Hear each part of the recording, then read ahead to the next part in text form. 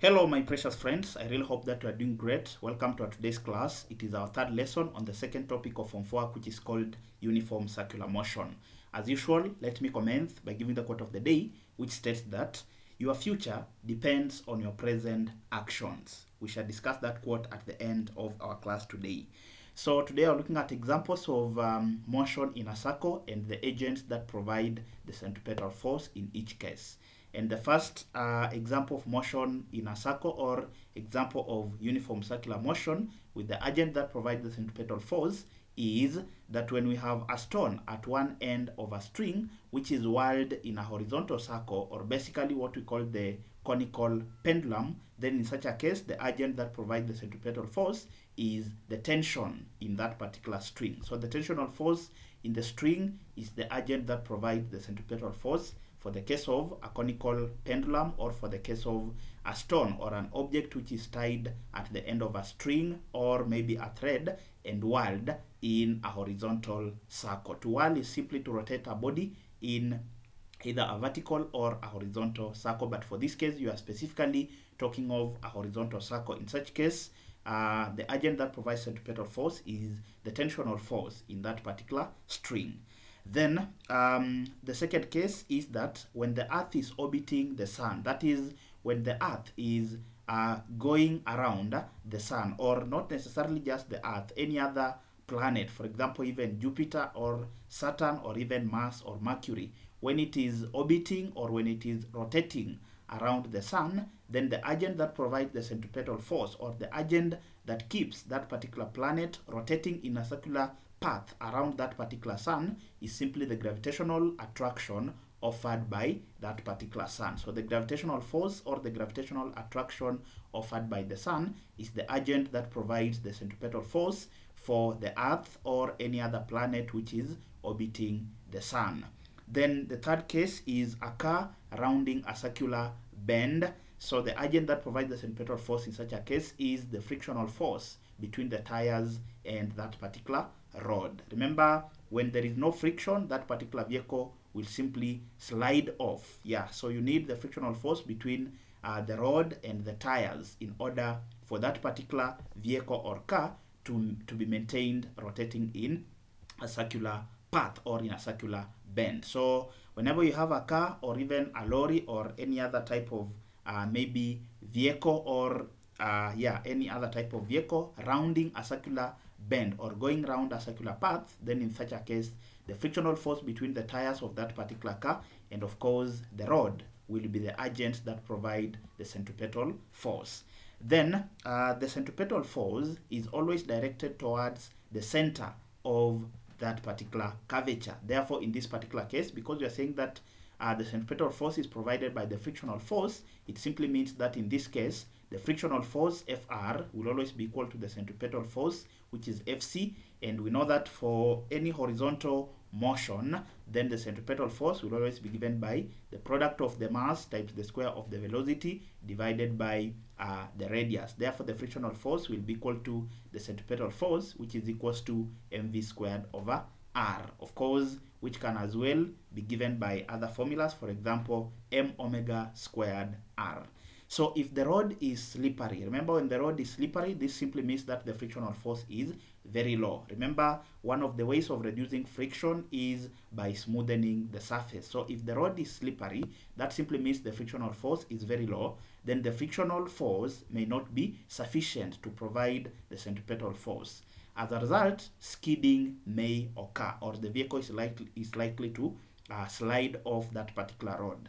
Therefore, to prevent skidding, the car should not exceed a certain speed limit, which we are calling the critical speed. So the vehicle or that particular car should move in such a way that it is moving within a particular speed. That is, it should not exceed a certain speed. If it moves at extremely very high speed, then it will skid off that particular rod, or it will slide off from that particular rod. Therefore, to prevent skidding, the car should not exceed a certain speed limit, which we are calling the critical speed. And this critical speed will always depend on the radius of the bend, or the radius of the bend of that particular circular path or that particular circular rod.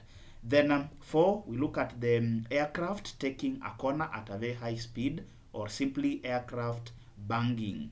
So remember, when we talk of aircraft, we are simply talking of the aeroplane. So even if when an aeroplane is taking a corner at a very high speed, or when an aircraft or an aeroplane is banging, then the agent that provides the centripetal force in that case is the air resistance acting on the wings of that particular aircraft is what provides the centripetal force. Remember, if there was no air resistance, that particular aircraft will not be in a position to take the corner safely. Therefore, you need air resistance to be acting on the wings of that particular aircraft in order for it to bang or for it to take the corner effectively.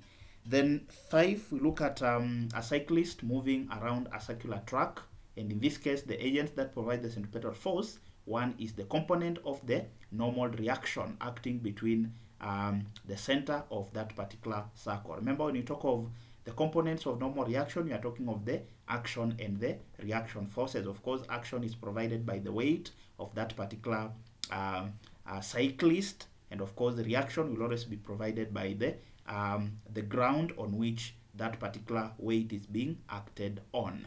Therefore, the components that provide the centripetal force for the case of a cyclist moving around a circular track is simply the components of normal reaction acting towards the center of the circle is what provides the centripetal force.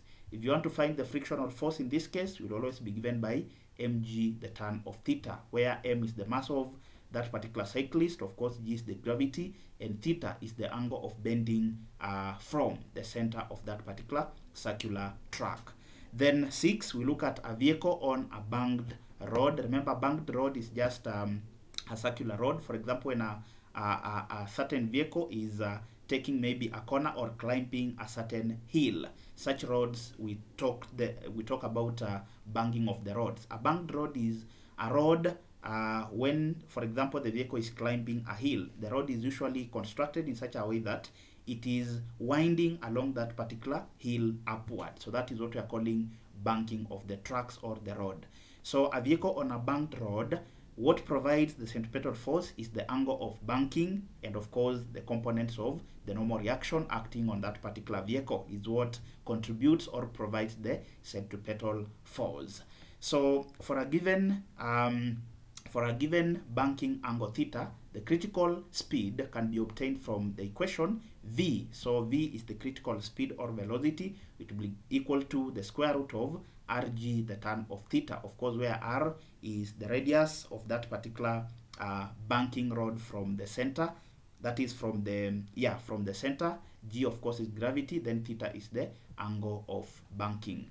Next, we look at motion in a vertical circle. So I want you to imagine having a stone in your hand, which is tied on a string or on a thread, which is being whirled or rotated in a vertical circle. That is from point A to point B to point C to point D back to point A. So of course, this is where you are holding your string or the center of rotation. Then of course, the radius of this particular circle will be equal to the length of your string. Then of course, this is where your object or the stone is. So the object or the stone is being rotated or whirled from point A to point B to point C to point D, then back to that particular point A. So the tension in the string will always vary depending on the position of the object. So at the highest point of the circle, that is at point A, the tension in the string is minimum. So when the stone is at the highest point of that particular vertical motion, the tension in that particular string will always be minimum. Why? Because remember, that particular object or the stone also has its own weight. And we know that the weight will always act downwards because weight depends on gravity, which will always force objects to move towards the center of the earth. So it's like the weight of that particular stone is trying to oppose the vertical movement of that particular stone or that particular object. So because the weight is acting downwards and we want our stone to rotate in a vertical manner, so when the stone or the object is at the highest point and the weight is acting downward, so it's trying to oppose that particular motion. Therefore, the tension in the string at point A, so that is at the highest point of that particular vertical circle, will be given by mv squared over r, then we subtract the weight of that particular object, because the weight will always act downwards, trying to oppose the vertical standing or the vertical motion of that particular object which is being whirled in a vertical circle. Remember from our previous classes, we also said that the tension can as well be given by mv squared, that is m omega squared times r, of course, where m is the mass of the stone or the object, omega is the angular velocity of the rotation, then r is the radius of the path, so the distance from the center up to the circumference of that particular circle. Therefore, the tension in the string at point A can as well be given by m omega squared r minus mg. So it is at this position that a certain minimum speed must be maintained in order to keep the string taut, that is to keep the string in a vertical manner. Remember, if you reduce the speed of rotation, this particular stone will fall downwards, and therefore the vertical circle will not be maintained when that particular stone or the object is at point A. So there is a certain minimum speed that must be maintained in your hand as you rotate that particular stone in a vertical circle in order to keep the string taut, or to keep the string in a vertical way, or being in a straight line as shown in this particular diagram. So for us to find this minimum velocity, so we assume that the tension at point A being equal to 0. So that particular minimum velocity can only be attained when the tension in the string at point A is 0, such that this particular object will fall downwards. So when the tension in the string at point A is equals to 0, the formula, which was TA is equals to mv squared over r minus mg, will simply be given by tension at point A is equals mv squared over r minus mg, then which is equals to 0. So when the tension in the string at point A is equals to 0, that is when the minimum velocity is actually determined. Therefore, this equation, I can simply take mv squared over r minus mg being equal to 0 as shown in this particular equation. Then I want to take mg towards the right hand side so that it becomes a positive. If you take 0 plus mg, you'll just get mg. Therefore, we have mv squared over r being equal to mg. Remember, our aim is to find the minimum velocity or the speed. Therefore, I make v subject of the formula by, I want to remove m and r from the left hand side. Therefore, I'll multiply both sides by the reciprocal of m over r. Of course, the reciprocal of m over r is simply r over m. Therefore, v squared is equals to mg times r over m. So, of course, mass and mass will cancel out, so that we remain with v squared being equal to rg. Of course, where r is the radius and g is the gravity. If I take square roots on both sides, I'll simply end up having v being equal to the square root of rg. Therefore, v, which is the minimum velocity or the minimum speed that must be maintained for the body, that is for the string to remain taut, the minimum velocity or minimum speed will be given by the square root of rg. Therefore, this speed must be maintained in order for the spring to be taut. Otherwise, if you rotate that particular stone below the minimum required speed, then that stone cannot rotate in a vertical manner. So at the points B and D, so you can see this point B, and at point D, the stone is in a horizontal position, or it is moving along the x-axis. Therefore, it is on a horizontal position. And remember, the weight will always act vertically. The weight can only act along the y-axis or the vertical axis. Therefore, when the stone or when the body is at point D and at point B, or at horizontal positions, no weight acts on those particular bodies, or the weight does not affect the tension in that particular string. So at point B and D, the weight of the body acts downwards. Hence, mg is equals to 0. The reason being, the weight only acts vertically. Therefore, when the body is in horizontal positions, that is at positions D and at position B, then the weight does not affect the tension in that particular string, because the weight acts vertically, but the tension is acting, in this case, horizontally. Therefore, mg is equals to 0. Thus, the tension at point B will be equal to the tension at point D, because they are both in horizontal circles, and mg is equals to 0. Therefore, the tension at point B is equals to the tension at point D, which is equals to mv squared over r, which can as well be given by tension at point B is equals to tension at point D, which is equals to m omega squared r. So we are not adding or subtracting the weight, because at point B and at point D, the body is in horizontal motion, but the weight only acts vertically. That is, the weight will only act when the body is along the y-axis or the vertical axis, but not at the x-axis. Remember, weight depends on gravity, and gravity acts vertically but not horizontally. That is why we are not adding or subtracting weight from this particular formula when the body is in horizontal positions.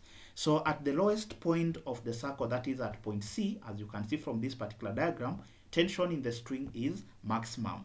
Why? Because when the body is at this particular point C, the weight is acting downwards. Therefore, the tension in the spring will be the sum of the tension at point B, of course, plus the weight of that particular body. Remember, when the body is at this particular point, it is moving in the same direction as the weight of that particular body. So it's like the weight is adding.